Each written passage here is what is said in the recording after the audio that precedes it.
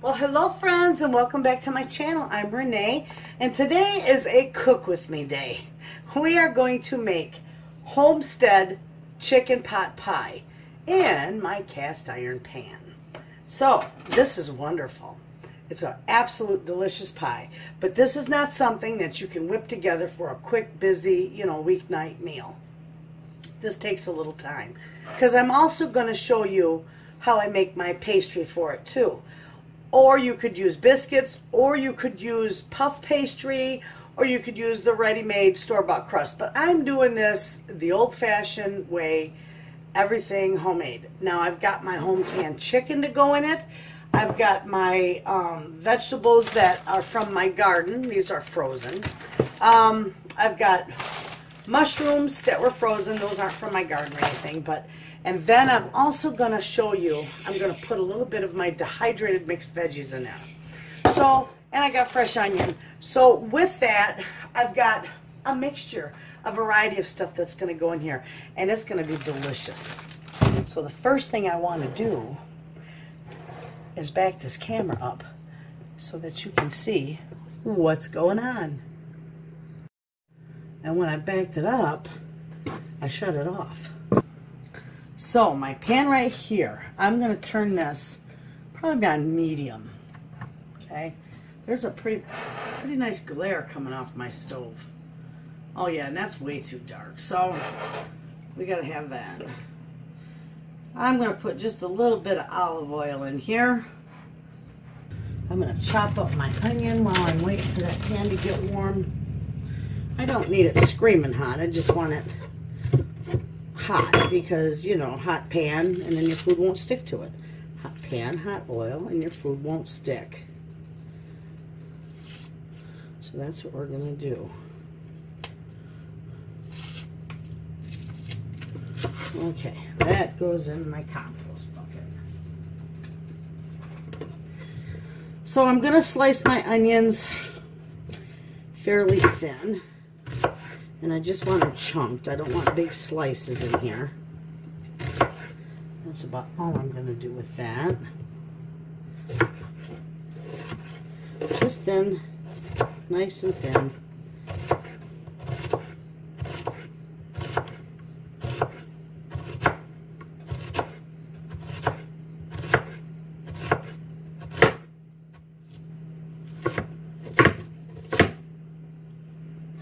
Here it sizzle, there we go. That's what you want. In the pan that goes.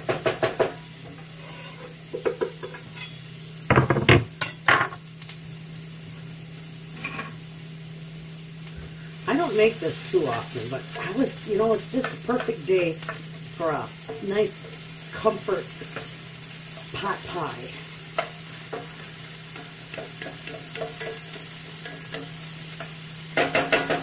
Okay, so because I turned it down a little bit because cast iron gets hot really quick and it holds its heat. So I don't want my stuff burnt. I am going to give just a light seasoning to my onions. A little splash of salt. And we're also going to do, and I've got some already ground up garlic. And I'm going to put about a good teaspoon of that in there. Okay? You can use fresh. I'm out of fresh because I used all my fresh for my tomatoes. So I broke into my pantry stock and got this garlic. Okay, so those are doing good. Now is what we're going to do is I'm probably not going to put all these mushrooms in here because they're good chunks of mushrooms. I'm probably going to do half. Okay, I'll put the other half back in the freezer. And I'm going to do half of these veggies. I'll put these away. And then we'll get a lid for that.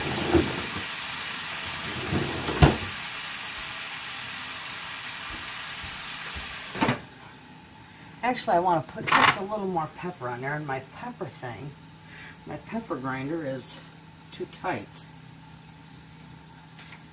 There we go.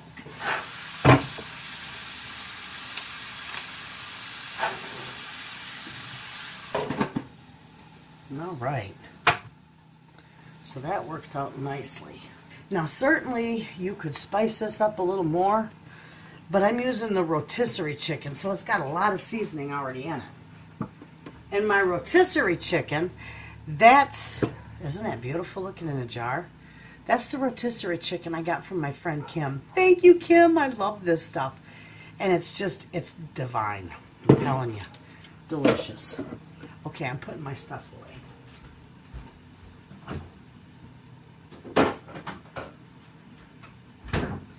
So I'm going to get these, right here, I'll show you. So I'm going to get this all sauteed up. And I'm just going to let that go for a little bit. Because that's going to create some juice. And then I'm going to make some, I'm going to thicken this up. Get the chicken in here and thicken everything up. And this will be lovely. So this is going to just simmer here. Oh, I don't know, for about 5 minutes or so. And with your dehydrated veggies, now if you want, see these, how nice these are? This is just dehydrated mixed veggies.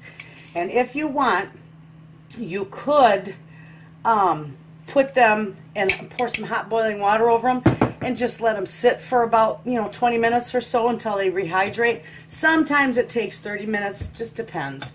But not me, because I don't want my,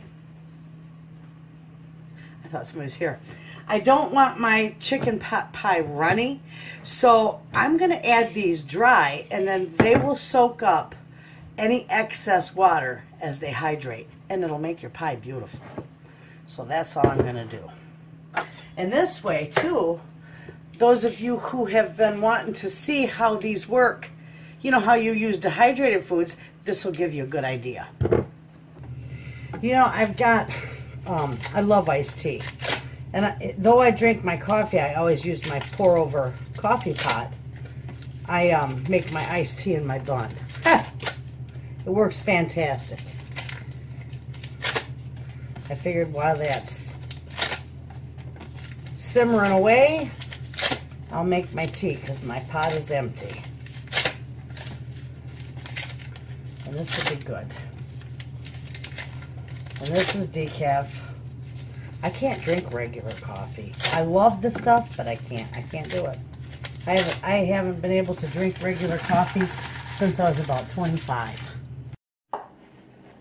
There we go.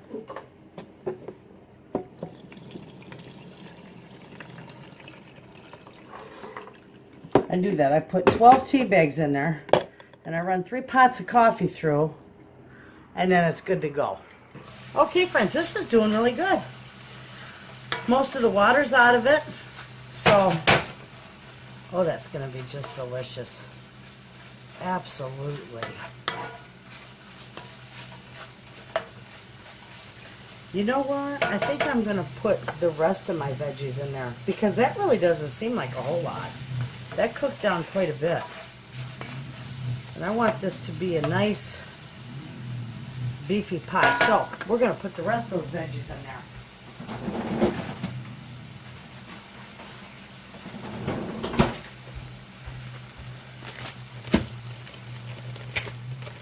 This is what it's all about. You see it in real life. Okay, there's that. And there's the rest of the mushrooms. So we're just going to let that go. We're going to let that continue to simmer. Leave that alone, and I'll be back. I really like how fast this coffee pot goes. All right. Okay, friends. This is simmering down pretty good. And there's a lot of liquid in here. So you know what I'm going to do? I'm going to show you. I'm going to go ahead and I'm going to put about, let's see, probably a good 1/4 cup of veggies in here. Because they'll expand to about double. So, and we don't want to waste any. Those are gorgeous, gorgeous. So we're going to slide this over here out of your way. And I'm just going to put those on this side. Mix them around in there so they get some of that juice on them. And those will be rehydrating the entire time it's cooking. So that'll be good. All right, we're going to leave that just like that. I'm going to let that cook for a little bit. I'm going to get the stuff ready to show you how I make my pastry dough, and I'll be back. Okay, friends, this is really easy to put together, your pie crust. Now, I'm only going to use a top crust, so I took my recipe and I halved it. So first thing first. Now, if you want this recipe for a two-part pie crust, just double it. I'm going to do 1 cup and about 1/8 of flour. Okay? And to that, I have got a stick of butter. Now, all I'm going to do with this is I'm just going to cut it in here. I'm just going to hold this and let's see. Yep. And I'm just going to chunk this into here. And you want to do this quickly because you want this to be very, very cold. Even if your butter is frozen, that's even better.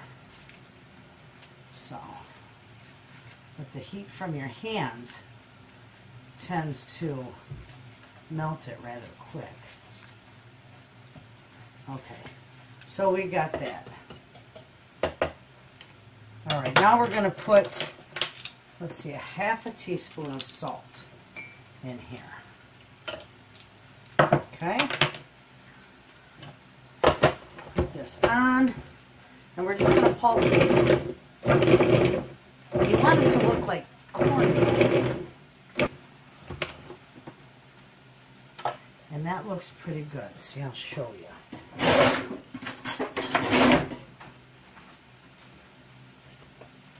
See how that's what you're looking for. Round up to that consistency. That's nice. Okay? So now we're going to put this back on here.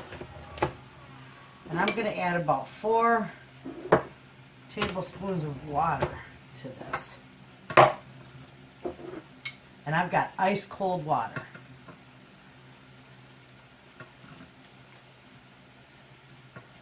Okay, now I'm just going to pulse this.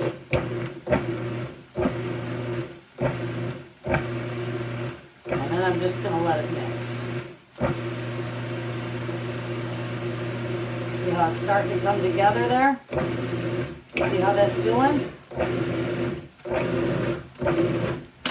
Now we're going to check that out. That is nice. See that? I'm going to mix that just a little bit more because I want it to come together. That's in like a ball now. So we are good.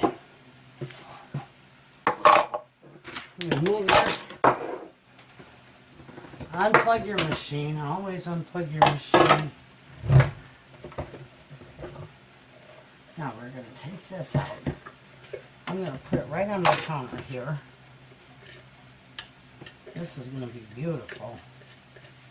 And this is an all butter crust. I didn't want any lard or shortening in here. I wanted all butter. See that?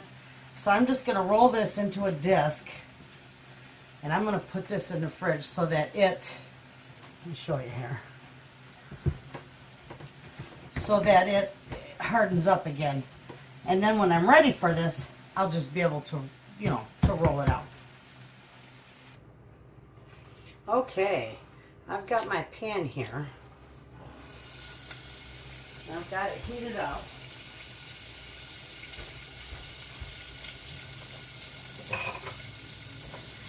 And we're going to make a little bit of gravy for our pot pie. I'm going to get this butter melted, and then I'm going to add a little bit of flour. It's equal parts. When you're making gravy, it's equal parts of flour and water.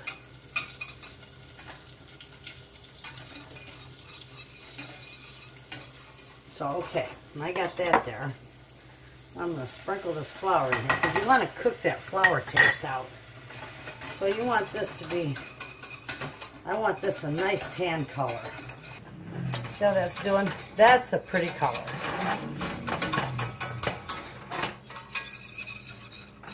Cook it for a minute or so and it'll cook that flour taste out and it'll be delicious.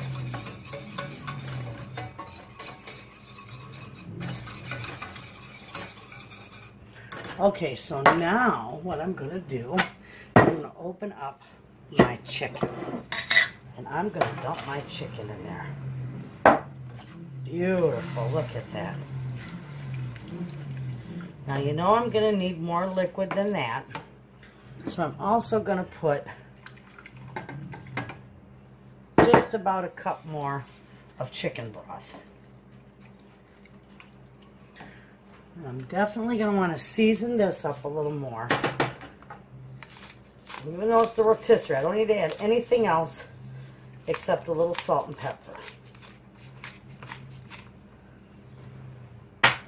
I'm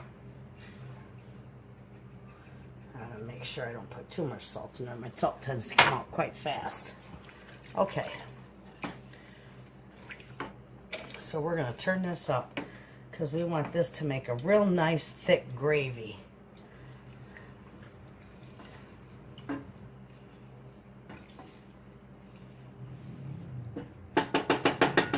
Okay, so I'm going to mix this into my veggies. Turn this up just a little bit more.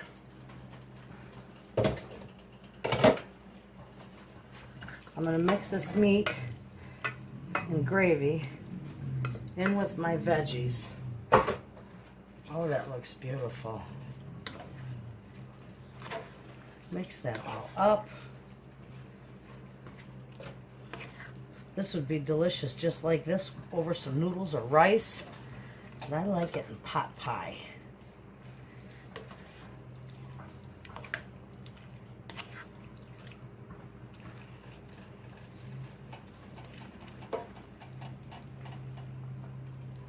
Look at that.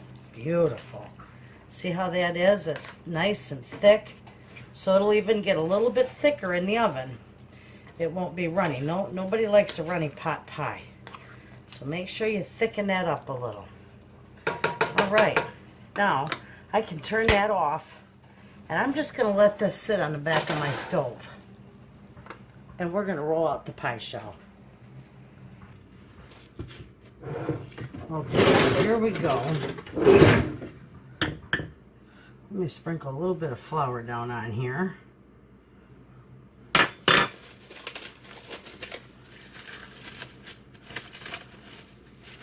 Open this up. Put a little flour on top. Now you don't want too much, but just a little. And we're just going to start rolling this out. We're going to turn it as we roll it.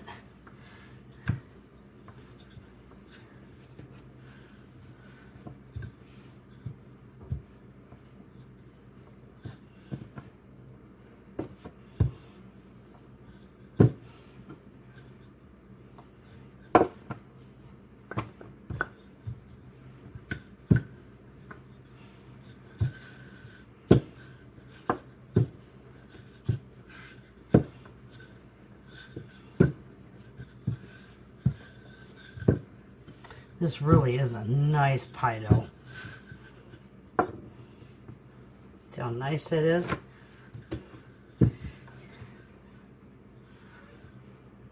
Okay, it's almost big enough right now.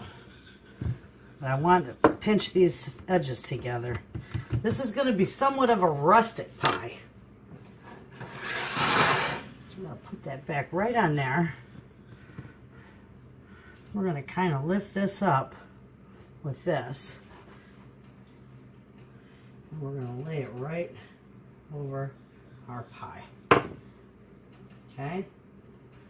And we're just going to start pinching. I'll show you. We're just going to start pinching this pie crust out. Just 2 fingers.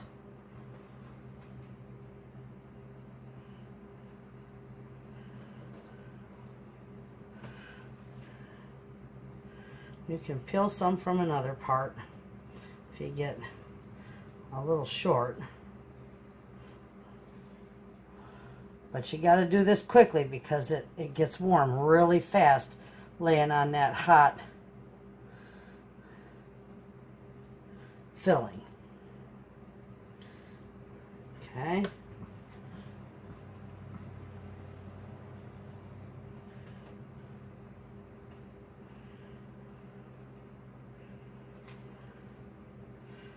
All right. Now this is going to be just a rustic pie. Nothing fancy.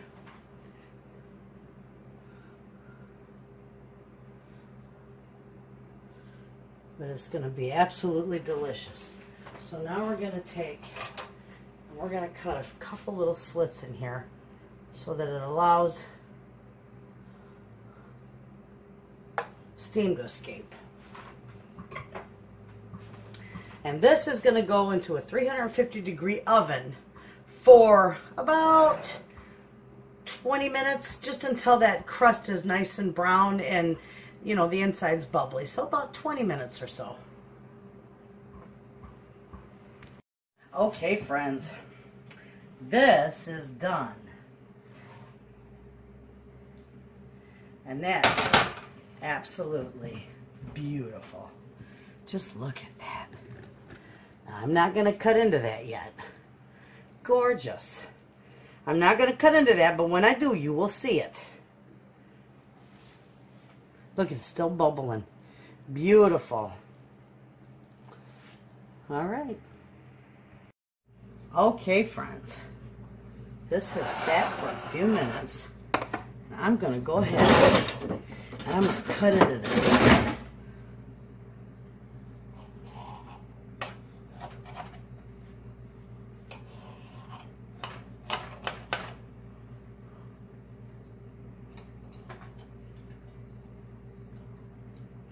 Okay. This might be a little bit messy, but it will be good.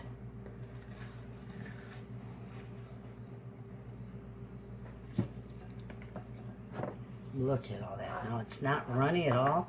It's got some beautiful gravy in there.